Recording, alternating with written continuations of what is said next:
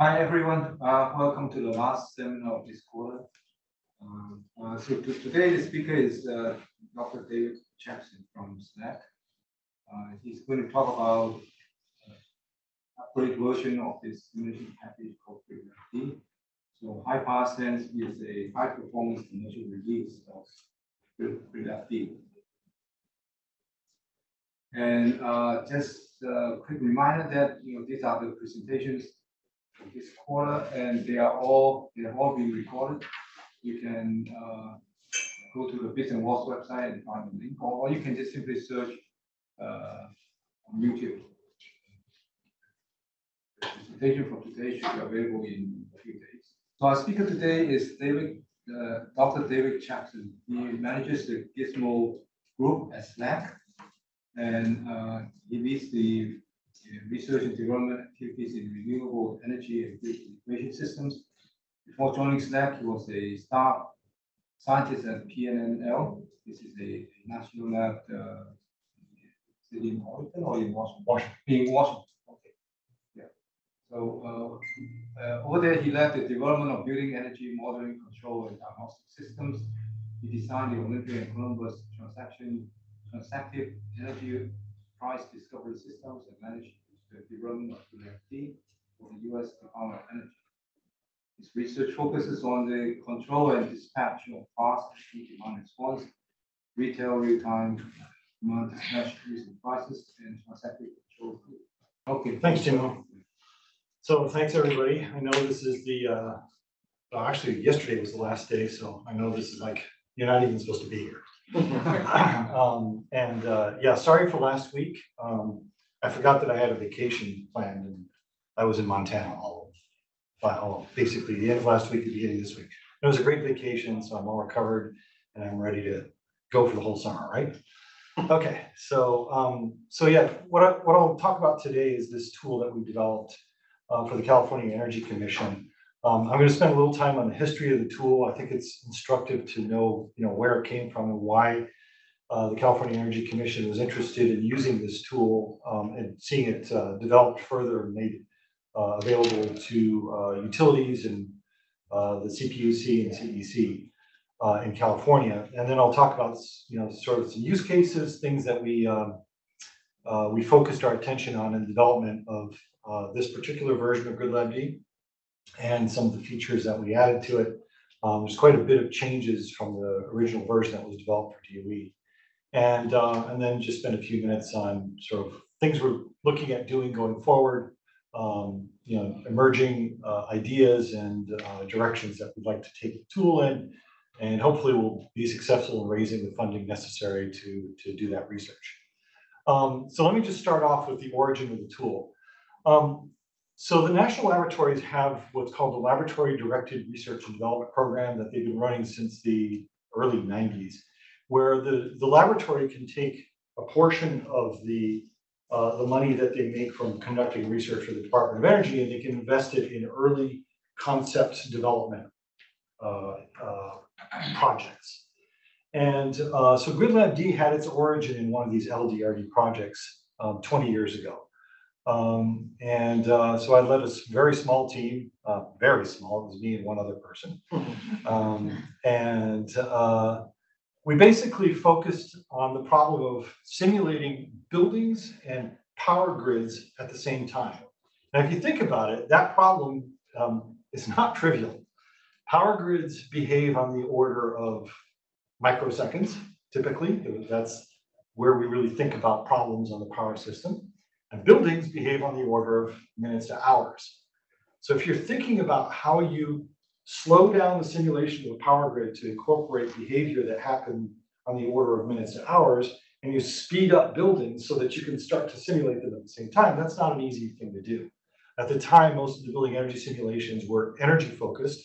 So they looked at how much energy a building consumed hour to hour, but they didn't really think about what happened sub-hourly. If I have a demand response program and I wanted to change the thermostat and look at how the building's behavior changes within the hour, you couldn't do that with those tools. It wasn't possible.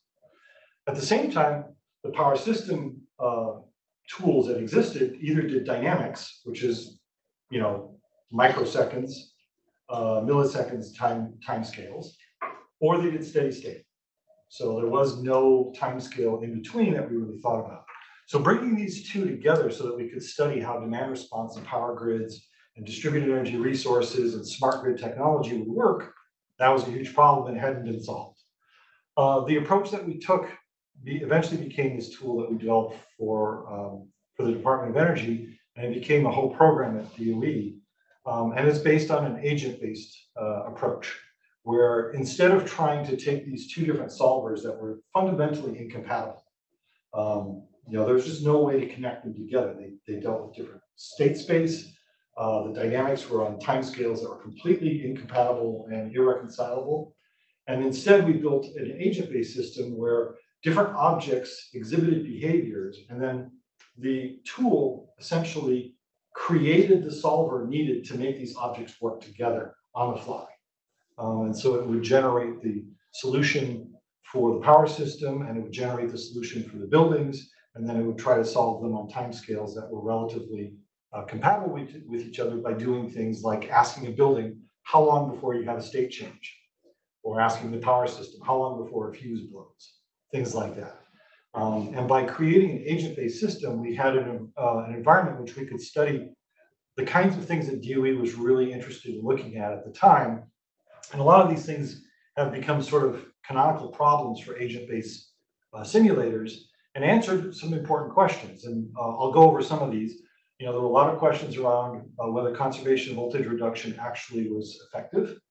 For those of you who don't know, conservation voltage reduction is the idea that if I have an impedance load and I reduce the voltage, then presumably I reduce the power. And it can be very effective. The question DOE was asking is, does that always work, right? Does reducing the voltage necessarily result in less power, given the fact that buildings have thermostatic control systems? And so if I reduce the power, I may actually increase the runtime and I get a no win. Right? So these were the kinds of questions that we were asking. We didn't really have the tools necessary to answer them. They were also asking questions about whether retail real-time pricing was feasible using buildings. There's a lot of work around distributed energy resources that was beginning to emerge at the time. Obviously now it's a central focus of what we do. Transactive control, for those of you who know about transactive energy, the idea that we use prices as a signal for controls. If I tell you that your electricity is more expensive in the next 15 minutes, you might change your behavior in the next 15 minutes. And then a lot of work related to what came to be known as fault-induced delayed voltage recovery. The idea that if there's a fault on the system and we have loads that have inertia, motor loads that have certain varying inertias, they may actually cause voltage sags that would cause a cascade of motor stalls, and these motor stalls would drag the whole system down. And then, of course, microgrids. And so I'll go through some of these. I don't have time to cover them all, but I'll go through some of the results that came out of the early work on this tool. Conservation of voltage reduction, this is the idea that not all feeders are created equally. So what this study did is looked at how a set of taxonomy feeders, 25 feeders that were drawn from across the United States. And we knew, based on that taxonomy, how many feeders that each particular design represented across the US. And so we had a weighting model that allowed us, based on the simulation of those 25 feeders, to project across the US how many feeders it would be productive to implement conservation of voltage reduction. And so the idea is that some feeders it's very effective and others not so much. And so we would focus CVR strategies on the ones where it was very effective. This gave you sort of a cumulative distribution of the impact of implementing CVR across the US. And what we found is that if we did it on about 35% of the feeders, we might get 80% of the benefits. And so obviously that was an important insight for utilities, and utilities typically now use this kind of modeling to determine whether it's effective to implement CVR. We've got a good load model, we've got a good network model. We put the two together and we can determine whether voltage reduction is actually going to result in energy savings. Another area of work was this idea of using retail real-time pricing. So if we use price discovery mechanisms on the retail side. We ask people what their willingness to pay is. Rather, we ask the devices that they use what the willingness to pay is. And through automation, we can then discover the price at which supply is equal to demand given a constraint on the distribution feeder. Does that result in performance improvements? Particularly, does it mean that we manage our constraint better? So this was a test using a simulation of a double auction. And what you see is that the impact on the thermostat settings was not significant. You don't see a major difference in the comfort. But through this price discovery mechanism, you can see the price is spiking up a little bit during the peak time of the day. We can see the system does a better job of managing a constraint here, about 5.2 megawatts on this particular distribution feeder. So it's this kind of tool that lets us do this. The most recent study that came out of using GridLAB-D came from PNNL was this study of ERCOT. This is the Texas interconnection. It was called the DSO plus T, basically looking at if we were using transactive energy strategy on a distribution system across Texas, would there be benefits, cost benefits to the consumers in Texas? They started this before things went haywire last spring, and I actually don't know what their conclusions were based on what they saw during the winter storms not this past spring, but last year in 2021. But the idea was to look at a simulation starting throughout the entire system. So basically, they simulated the entire Texas system using GridLAB-D and a number of other tools in a co-simulation environment. The idea being to see whether employing a sort of a retail level price discovery mechanism would result in savings. This is just the baseline, cost flow through the system, identifying where the costs, where consumers' expenditures end up sort of in the supply chain and distribution at ERCOT. And this is pretty close to what the national results are for a moderate renewables system. And the result was that they found that there's a pretty significant advantage to the consumers if they use battery storage and dispatch it using a transactive-like mechanism. And probably the largest benefits are in the capacity payments, which seems sort of obvious. I think, the main purpose of this was not just to validate what was obvious, but to try to get a sense of the magnitude of the savings and the net benefits that we would see in a system like ERCOT. And then, so as a result of this work, the California Energy Commission was keen, and actually I have to credit one person in particular. It was Jamie Patterson, who I think was the strongest advocate for this at the CEC. I'm really keen to see whether we could upgrade the tool to meet some of the challenges that they anticipated coming in California, particularly in response to climate change policies, and then more recently, extreme weather events and the problems and challenges of managing distribution systems under these conditions. And so it was this early thinking at CEC that led to the program that I'm going to talk about. And this is the work that we've been doing over the past 5 years. So CEC was motivated to meet, to basically support the DRP process in California, which is guided by these basic principles, ensuring customer choice and engagement, recognizing the role of all the distribution assets that are on the system in California's carbon management strategy. Of course, addressing safety, reliability, and resilience itself in the system, which is an ongoing and growing challenge, not just in California, but pretty much everywhere now. And ensuring that we have an affordable system, and ensuring that we equitably allocate the costs of managing the system and meeting all of these goals. And then, of course, employing a competitive process when we do select DERs, so that we don't unnecessarily, incur costs that eventually inevitably get passed on to the consumers. So it was this these guiding principles that led to the work that we proposed. When we proposed the work, we recognized that there were a whole bunch of challenges that we had to address in the tool. Essentially, the tool had to simulate all of the conditions and circumstances that would be of concern to utilities.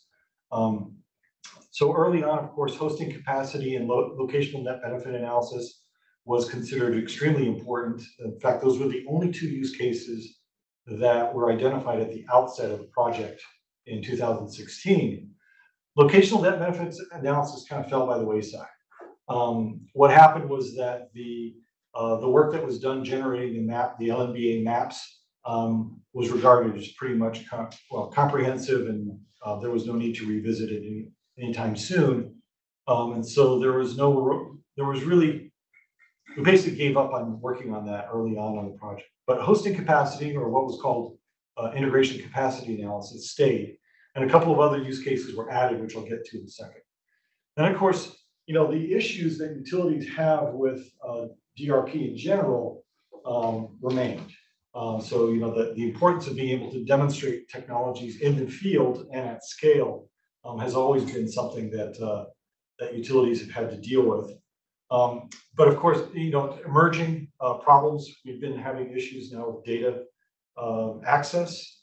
Who owns the data? It seems to be something of a question that doesn't ever seem to get resolved. In principle, consumers own their data, but I don't know if you've ever tried to get your data. It's not as easy as you might imagine. Of course, using that data productively in analysis, the utilities have the data but lack the tools. Many of the people who have the tools lack access to the data. So this has been a real issue, and it's an ongoing issue. And then tariff design. So a lot of these new technologies, whether we're talking about transactive or the emerging technology with batteries, these challenge the tariffs that we are accustomed to seeing utilities use, and so they need tools to help them analyze these tariffs, the tariffs that they're using in the context of these new technologies. And so a lot of the design work that we've been doing in the tool has been focused on answering that question as well. And then, of course, life safety, especially with PSPS work being done. Utilities are developing methodologies to address power safety shutoffs, and the methodologies for that, I think, still need work. There's really no standard way of addressing that question, and it's something that we've been working on. So there's been this evolution in the tools. In fact, I would argue it's less of an evolution, more just emerging new tools that are ultimately going to displace the existing tools. Historically, utilities focused on load growth, the reliability assets, and on a system that was pretty static. It didn't change very quickly. If you think about the difference between the system in the late 60s, early 70s, and the system in the before the 2000s, that was pretty much the same system. Didn't really change fundamentally. But then a lot of changes started to happen, and so we have to really rethink the tools in some ways. There are certain tools that are just going to disappear, and other tools that are going to have to be developed to meet these new needs. One of the biggest challenges we've run into is that historical data just doesn't seem to work anymore. And so we rely far more on models of what we think is going to happen rather than data from the way the system worked in the past. And if we do rely on data, it's not going to be a lot of data, and it's going to be data about a system that's fast changing. So we have to augment the models with physics and deal with uncertainty in a much more comprehensive way than we have in the past. And that's been a big challenge. So here are the resources that we've been using or dealing with in our modeling to try to address these issues. Demand response obviously remains a very important component and has basically for the last 20 years. And of course, so that involves tariff design questions. When you introduce a time of use tariff, how do you know that it's going to be effective? You rely on simulations in part to examine that. And so we've introduced methodologies to include tariff calculations and tariff modeling in the tool. Weatherization efficiency programs. All of these have been around in the DRP process for a long time. But solar and energy storage and of course now decarbonization, electrification of our energy infrastructure are all emerging as important dimensions of the problem, and the tools have to address this. Just briefly, you're probably familiar with all of these. So demand response, this is the idea that you can change the shape of the load, you can shift the load, you can reduce the load by shedding some of it, or you can whittle the load back and forth in a way that just happens to meet some particular need. They call it shimmy just because they like their, what's the word for things that sound alike? Alliteration. For demand response, obviously thermostat setbacks and time of use rates have a very important role. But there's also, a lot of programs that use water heaters to reduce load. That tends to be effective, obviously, only on where there's electric water heaters. And so if you have gas water heaters, that's not obviously a program that's of any relevance. But as we transition from resistance water heaters to heat pump water heaters, the magnitude of that program's contribution to demand response might reduce pretty significantly. And its behavior might change. And then, of course, the energy efficiency of buildings, the loads in the buildings can all have a significant impact on the effectiveness of DR programs. And so we have the ability to model these devices, the appliances, and the equipment in the buildings, and evaluate whether DR programs have been affected by this in any way. Solar impact, solar resources impacts, obviously with more solar showing up in the system, this has become a very important element of what we look at when we run the simulations. It introduces a lot of uncertainty. That uncertainty turns out, for obvious reasons, to be highly correlated with thermal load. Your highest cooling load is also where you have the highest solar capability, but it's also where you have the highest solar uncertainty. The solar is a lot less uncertain when it's not there, when it's night or something. So that correlation is something that's difficult to capture with simple power system modeling tools. But when you have a joint thermal building load and power system load, you can do a much better job of seeing how those two interact with each other. The power system side of the simulation does a really good job of capturing the effect of variability in the load and the solar on the voltage in the system, and whether that increases the amount of operation of regulators, and load tap changers, and devices that have to manage the voltage on the grid. And so those are all results that we have to capture, and utilities are very keen to know the degree to which adding solar affects their assets and whether they need to upgrade the capabilities of their systems. And then, of course, from a price perspective, solar has some pretty significant impacts. Energy storage is also an important component of the resource mix that we are talking about here. And that's also modeled in these systems. In some jurisdictions, energy storage requires solar. So if you're going to put a battery in your house, you must also put a solar unit. That's not true everywhere, but I believe it's true everywhere in California. I'm not positive about that, but I think it is. And so energy storage has significant impact, and we capture those effects in the simulations. And then low decarbonization, the transition of end uses which have been traditionally, at least in part, met with gas, natural gas, so heating, cooking, clothes drying, and things like that, hot water heaters, as well as the electrification of transportation, the addition of electric vehicle chargers on the distribution system. Those all have a pretty significant impact on the ability of the system to meet the demand. And in some cases, we see the impact of the load doubling or more, depending on how much was already natural gas, or how much was natural gas versus how much was already electric. The interesting part about this is not just a problem for the power system, the grid itself, it's also a problem for homes. If you have a lot of gas loads in your home, your electric panel very likely doesn't have a capacity to support changing all of that over to electricity without an upgrade.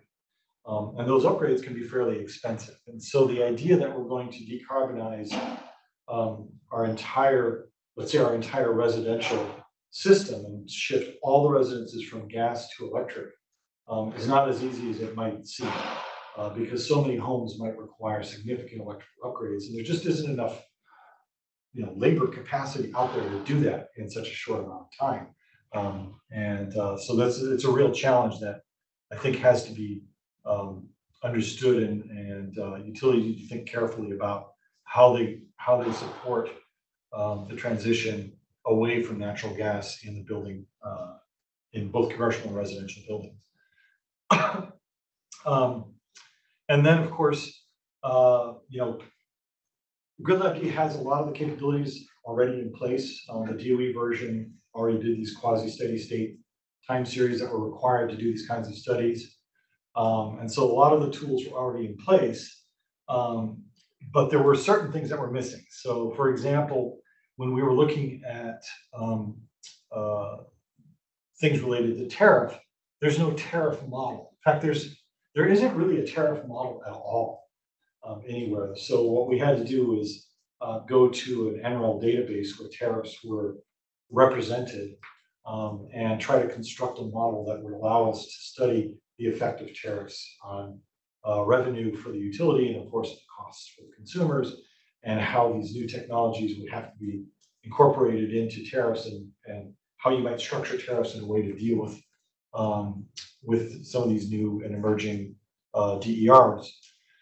The other thing that's missing is in GridLAB-D, or at least was in the DOE version, it only supported what are called the IEEE 1366 metrics. These are reliability metrics.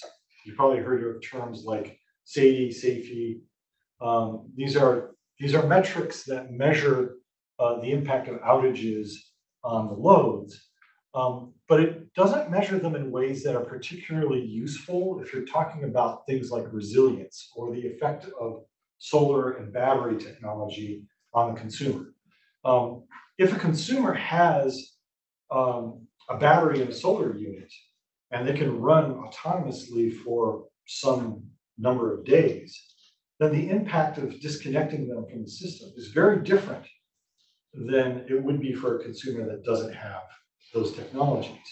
And these metrics that exist right now that are used essentially ignore that difference. And so part of the work that we've been doing is trying to understand what kind of metrics do we need to really understand the difference between the impact difference that we see between a consumer that has these kinds of distributed resources versus a customer that does not.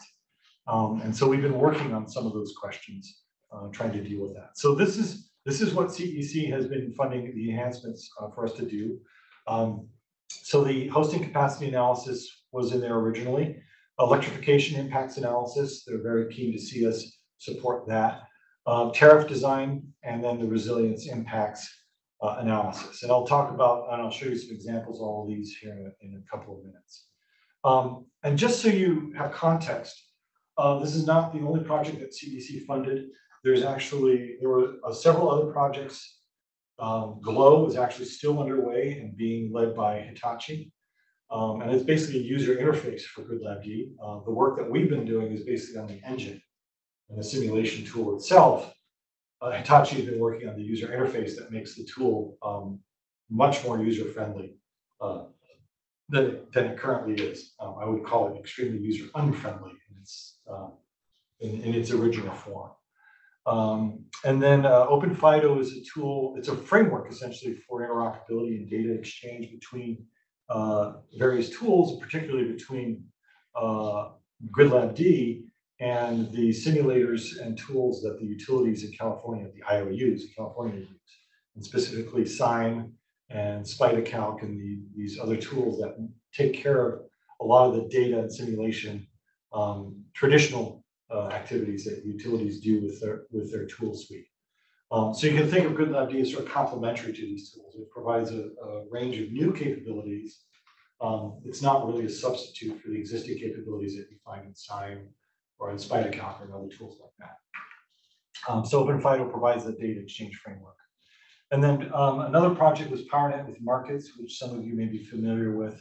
PowerNet was a project actually led out of Stanford for ARPA-E by Ram Rajagopal. And then there was an extension to that project, which was looking at using the transactive technology in that framework, and that was done for the CEC.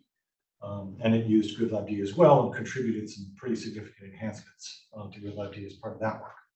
And those enhancements led into the tariff design work because transactive can be thought of as a tariff. You know what, I'm just going to skip away this stop. So let's just dive into a little bit some examples of the results that we're getting so far. This work is not complete, so you're seeing the work in progress. And so I'll present to you sort of different dimensions of each of these. I don't have time to cover everything, but it'll give you a sense of how we're studying the tool and its behavior and its application. So hosting capacity analysis, which is essentially, think of it as an extension to ICA meant to address storage and electrification, transportation as well. So the question is, how much of a particular resource can I add to a distribution system before I hit some kind of limit somewhere? And there are a lot of places in the distribution system where you might encounter a limit. You might encounter it at the feeder itself and overload the cable that comes out of the feeder because it happens to be in a duct bank and there's a thermal limit on the duct bank and you can't move more than 1,000 amps through that duct bank before the wires melt. Or you might find that there's a limit on a load tap changer feeder or a voltage regulator. It just can't tap up or down any further than a certain point. You can't add more resources because the voltage deviates too much. Another kind of limit that you might encounter is that as the resource turns on and off, the voltage fluctuates too much. And so these kinds of limitations, the thermal limits, the voltage limits, the extreme voltage limits, and the voltage fluctuations are all issues that the ICA methodology was designed to identify. And we extended that to cover not just solar, but also batteries and electric vehicles. And so those capabilities were added to the simulator. So as the solver runs, it also, as part of the solution process, explores the limits of the system while it's solving the power flow solution. And so we ran tests of this methodology on feeders that were provided to us by a utility, a partner in the project. They provided us with about 2,000 feeders for their entire system. And so we ran these tests on a number of the feeders just to see how well the simulator performs. And so there's a number of things that we're obviously concerned with. One is, is the model sufficiently complex that our test is meaningful? And as you can see, we had models, typical model had, somewhere in the low thousands loads on it, although one of them had over 7,000 loads. And those loads were, allocated to nodes, and the rough allocation is 1.35 loads per node. If you think about it, that kind of makes sense because you have a tree of nodes. So you would expect to see more nodes than there are loads on the system. But that gives you a sense of sort of the complexity of the model that we're dealing with. And then if you look at the runtime performance, it's roughly quadratic as a function of the number of branches on the system. So that's not unexpected. So for example, if we have a system with 1,000 branches, it would take about a minute to do the ICA analysis. If it had 2,000 branches, it would take about 4 minutes, roughly. So it's not bad. More importantly, if you compare running an ICA kind of analysis to running a simple solution without doing the ICA, you would expect it to take longer. How much longer it takes is highly dependent on what's going on in the system. So it's not a very simple relationship. You can't just say, oh, well, if I've got a system with 1,000 nodes and I run ICA, it's going to take twice as long or 4 times as long. But what we do see is that there's a fairly consistent distribution in the performance. Most of, more than 30%, about a third of the models take less than twice as long when ICA is included in the solver. And then, it sort of goes down from there in a kind of, exponential decay. And none of them took more than 250 times longer. Although I got to tell you, 250 times longer is a lot longer. That must have been one nasty model. I don't know which one it is, by the way, but I haven't looked. But what we do find overall, and this is, so we also ran these tests, performance tests on the load forecasting exercise. And what we did find is that compared to the DOE version, the CEC version that we created is way, way, way faster. We just found all of the little tricks and things that we needed to make the simulation run a lot quicker, and also use a lot less storage. Again, you know, the DOE version is a research tool, and speed and certainly cost and definitely storage were not a factor. But as a production tool, those are extremely important considerations. And you can see that we reduced the runtime dramatically for a 2,000 feeder load forecast. So this is an annual load forecast. And of course, reduce the cost also very dramatically. And reduce the storage requirements also pretty significantly, although not nearly as dramatic. Now, I gotta say, going from $100,000 to less than $25 on AWS, that was something. I didn't expect that. I thought it was gonna cost like $2,500. But you know, choosing just the right configuration on AWS and setting up the server in just the right way took a little trial and error, but once we got it, it was really effective. Hats off to the team that did that. Alona, if you're on there, nice job. Okay, so moving on, the end-use electrification. So this is a pretty straightforward idea. You know, as we switch gas over to electric, what's the impact on the system? And what's the impact on the consumers? And so this just gives you a quick idea. Here's a test that we did just for a single home. You know, obviously, if you were to extrapolate this for a large number of homes, we would expect to see slightly different or perhaps significantly different results. But this gives us an idea of how the tool is performing, because we can inspect that one home and look very precisely what's going on to see whether it's working properly. And you know, so what we looked for is there a significant shift in the peak time? And what we can see is that it depends where you are, and it wasn't a major shift, although we might see a different response depending on the type of home that we're looking at. This is a pretty standard sort of California house with moderately good thermal insulation. And so, you know, we were extrapolating if we were to switch, you know, 60% of the homes, how much increase of the peak load would we see? And we can see it's not exactly a linear, but it's pretty close to. And you know, how much energy increase would you see in electric energy, not total energy?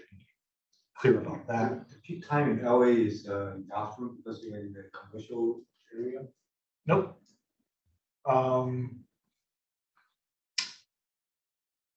That's a good question. Why would the peak time be 1 o'clock? I'm assuming that the house had air conditioning. Or maybe this is downtown LA. I don't know. Yeah, the other obviously. Yeah, the others make a lot more sense.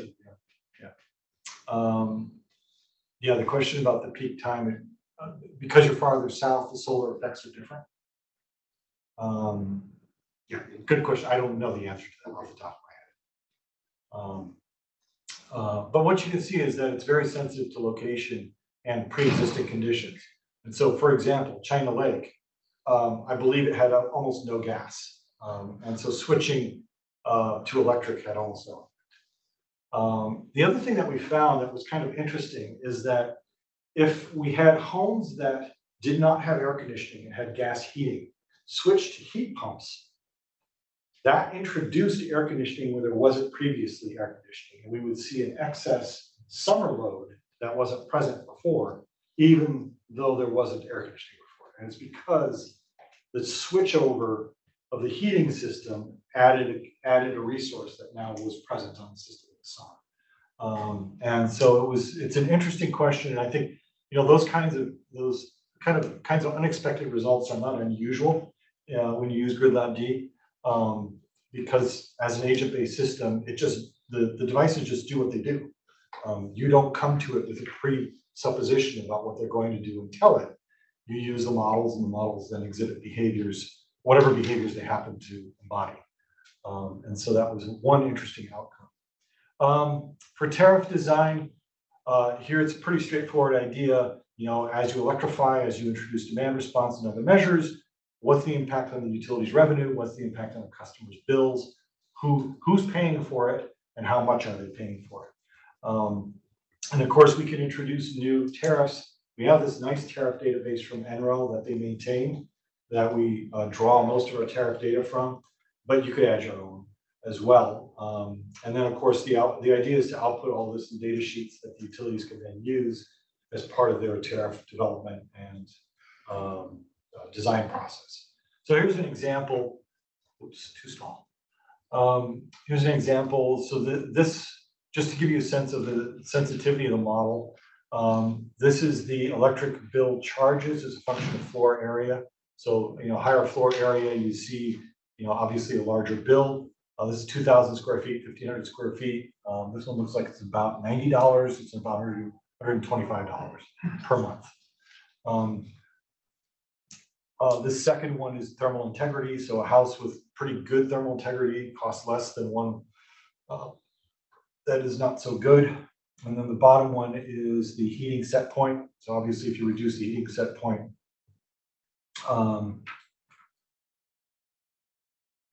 if you reduce the heating set point, you reduce the cost. Nothing surprising there. Obviously, the main point of this is to compare the tariffs to each other for different regions within utilities territory. So here's the comparison of 3 PG&E tariffs in region R. And don't ask me where that is, I don't remember. Somewhere in PG&E territory.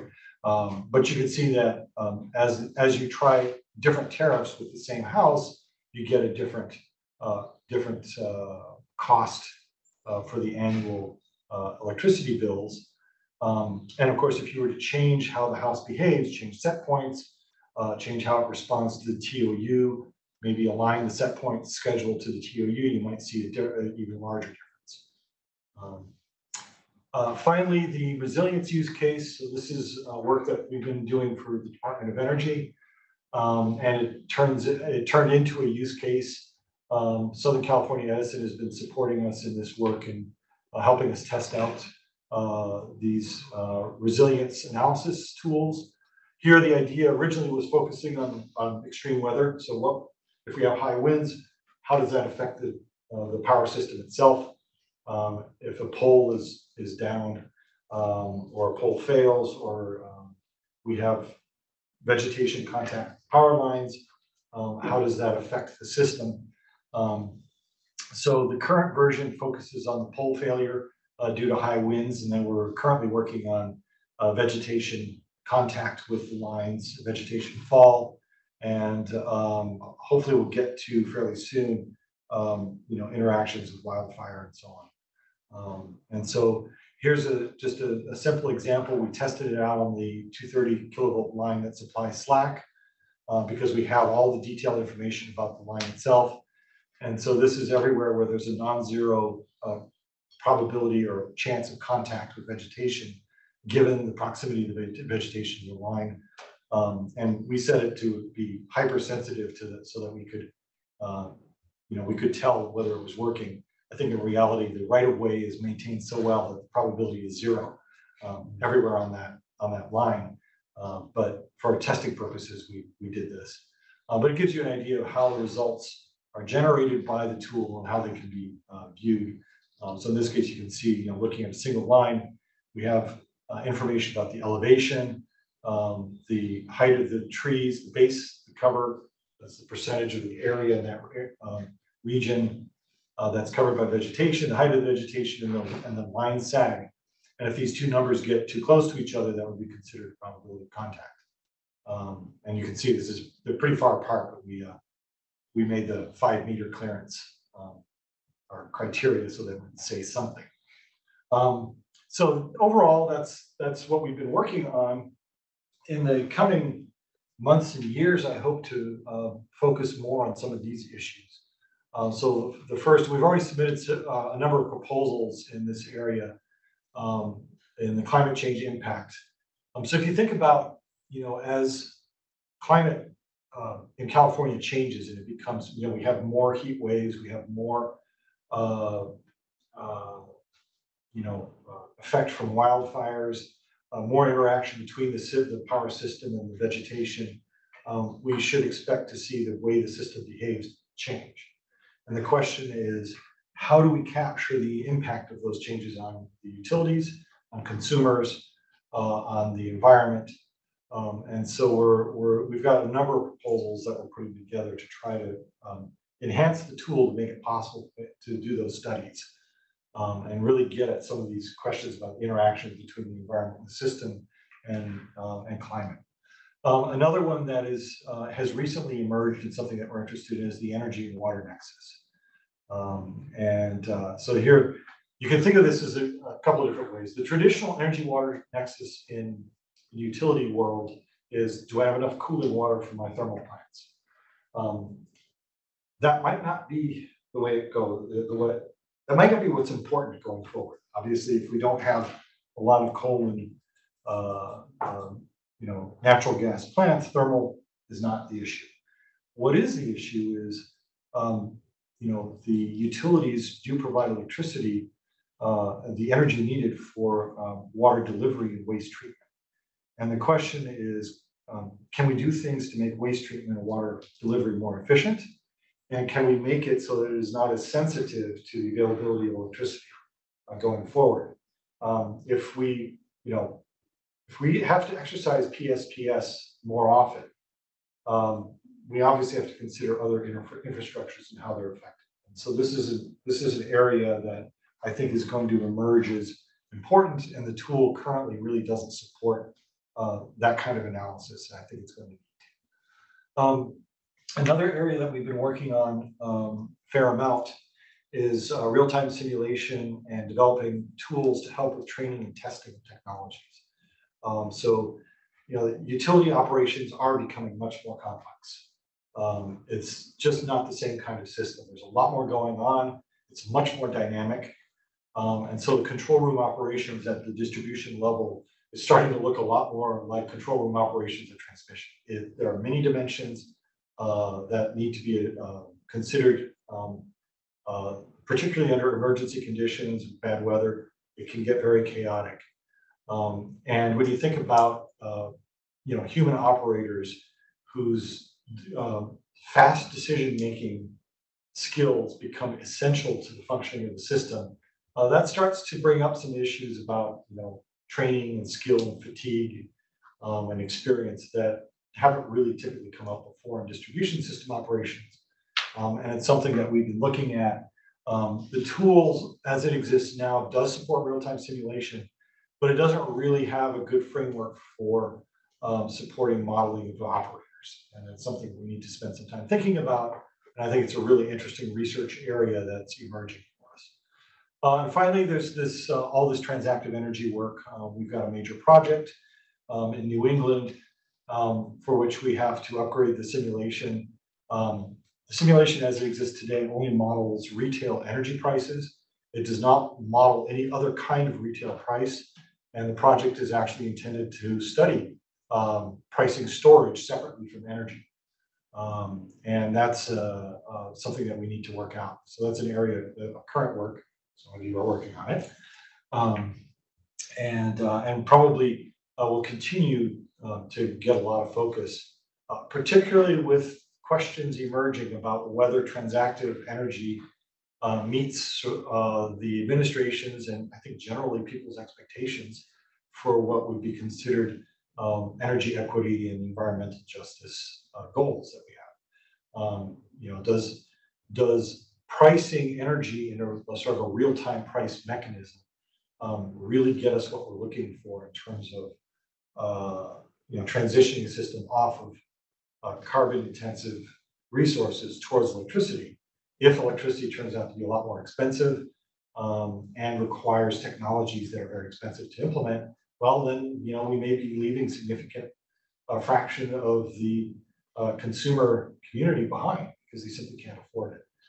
And that's a major concern, and it's something that needs to be addressed. And so a lot of the work that we're doing is trying to focus on that question, how we can ensure that our systems are more fair and equitable to the consumers. So that's about it. I was trying to go quickly because I want to leave time for questions. If you want to find out more about it, the resources are on the internet. We are working with Linux Foundation Energy to deploy and support it as an open source tool. And of course, if you're interested in working with us on this as part of your research or as part of a class project that you might be doing, that's my email. You could contact me anytime. There's a bunch of us who do a bunch of different things, and I'm sure I can find somebody that can help you out if I can't. Just credit where it's due. This is the result of a huge number of people working on it. I hope I got everybody. I tried to update the list this morning and realized that I was probably still missing a lot of people. Yeah, this has been an enormous amount of work over the last 20 years. And just want to recognize all the people who've worked on it recently, especially. So with that, I'm ready for your questions. So there's a question, what are the top 3 considerations for tariff design? Well, that is not my area of expertise, but I will take my best shot at it. So as a general rule, what utilities try to do when they design a tariff is ensure that the tariff does not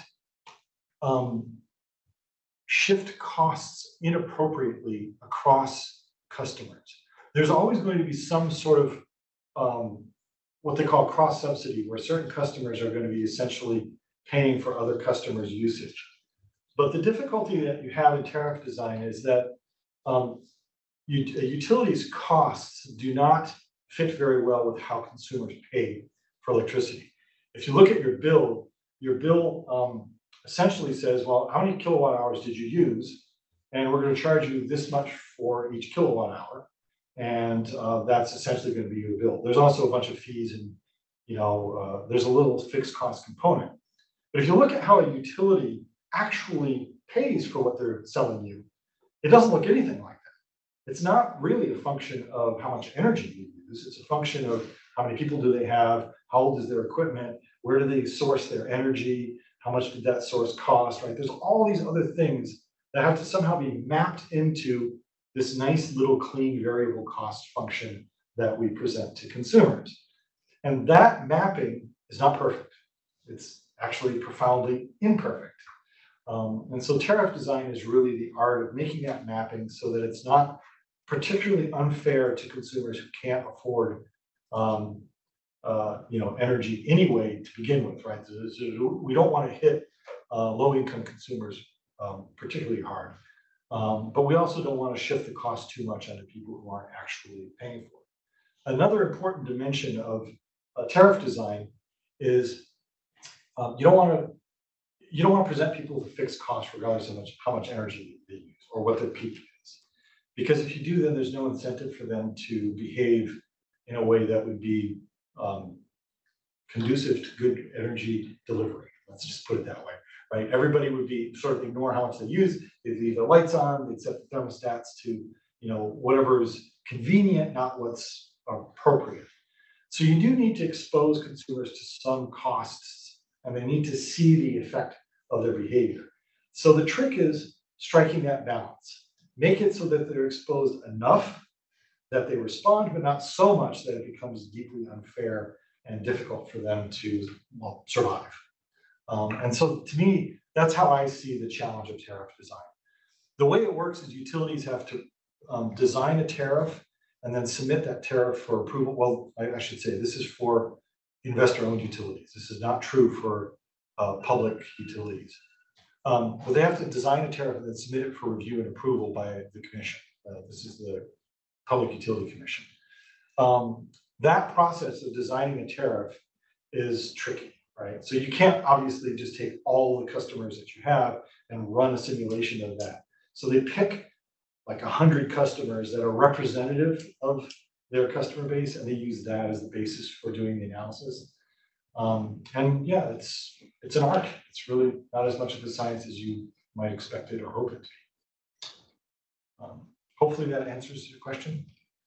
Yeah. Yeah, sorry, I got a follow-up question to that as well. On your point around, I guess, energy poverty, which I'm hearing is occurring more upon, I guess, in California, where you have solar panels, or they're incentivized to buy solar panels. These are typically your high-paying customers who subsidize the poorer customers. You end up with a situation where less and less of those are on the grid. Yep. So, I mean, given that you're kind of within the mix of like figuring out this tariff situation, what is the current like hypothesis as to how you sort of address that tension? I'm assuming everyone heard the question. Oh, yeah. Okay. Okay, so, all right, so the fundamental problem is that the way we've incentivized solar in the past was essentially, net meter, right? The idea that if I produce excess energy at my home, I run my meter backwards and I get paid the same amount that I would have paid if it had run forward, basically. And I don't have to worry about any of the effects on the system of doing that. That's the utilities problem. That's the oversimplified way of thinking about it, but it's fundamentally that's what's going on. Obviously, the problem with that is that if everybody who can afford to buy solar does so and installs solar, particularly if the business model for installing solar is we're going to share the benefits with the installer of that meter running backwards, then there's an enormous incentive for over design of the solar production, which the utility has to resist. It has no choice, because if the utility has to buy all of its energy at the same price at which it sells it, the utility goes out of business. So it's not sustainable. So you're right. As we transition and more consumers are producing electricity, generating electricity at the same price at which they buy electricity, that means that the remaining costs of the utility are shifted onto those who don't do that. And you have this equity problem that emerges. Okay, so what's the hypothesis for how we get out of this? Well, one way is to simply stop doing it. And there are policy measures that I think are being considered to do that. In some places, it's already underway. I actually think there's perhaps another approach to this, and this is at this point it's a hypothesis, but that if we were to use a transactive approach, we could get these high-end customers to switch from a tariff that is a net metering tariff to a transactive tariff, get them off of the net metering so that they are willing to essentially sell power for what it's truly worth, for what people are willing to pay, and not for what the reverse flow would be. It's a hypothesis, it's subject to test, and I'm not super confident that that will work, but I don't have a better idea at this point for a way of designing a tariff that would get us off of net metering in the long run. I think the problem is that people who have net metering right now feel they're entitled to it. I don't see why they shouldn't feel that way. I don't think it's good policy in the long run, but it was definitely good policy in the short term. And it, did it incentivize a lot of solar? Well, look at the evidence. I think it did. Should we keep doing it? No. And then the follow-up to that is, you mentioned that within the GridLAB-D, there's some tariff simulations that you're doing. Are those, I'm just curious to understand, what are you guys doing related to the tariff implementation? Is it more sensitivity analyses to figure out if you increase time of use tariffs, here's how you can expect the load curves to shift? Or is it more, the packing calculations? We're not too sure how people are going to use it. I suspect that's how they are going to use it. That's not how we've been testing it. Okay. I mean, we do sensitivity analysis, but it's not for that kind of a purpose. At this point, the way we've been testing is we run it and we look at the numbers and see if it makes sense for the buildings that we put into the model. So yeah, we're still in sort of the testing phase of the capability and not looking at how people might use it. But as I think you're right, I think that's how people want to use it, is try to understand how well a tariff is responding to a change in the technological mix that you see in the distributed energy resources. So as I add batteries, what happens to the revenue flow? What happens to the customer costs? Is there another one of these shifts occurring? because of arbitrage effects, right? I think those are the kinds of questions that people want to ask. Craig Lewis, there was an earlier question from him asking if the recording will be available, and I answered that question. There are the links. And he has a follow-up question. I guess following up on that, I'm curious what your thoughts are on the new net energy metering proposal. I know like right now, like NEM 2.0 is what's currently like under effect. And I think as I understand it, the like third iteration of net energy metering would be kind of more this transactive setup that you described. But I think it's like kind of tabled indefinitely because it was so politically unpopular. And I was just kind of curious your thoughts on, yeah, how to balance kind of what would be technically optimal for, or like economically optimal almost, and like comparing that to like political feasibility and how to kind of go make people be okay with having less benefits. All right, let me see. I'm not comfortable enough yet with all the ins and outs of this.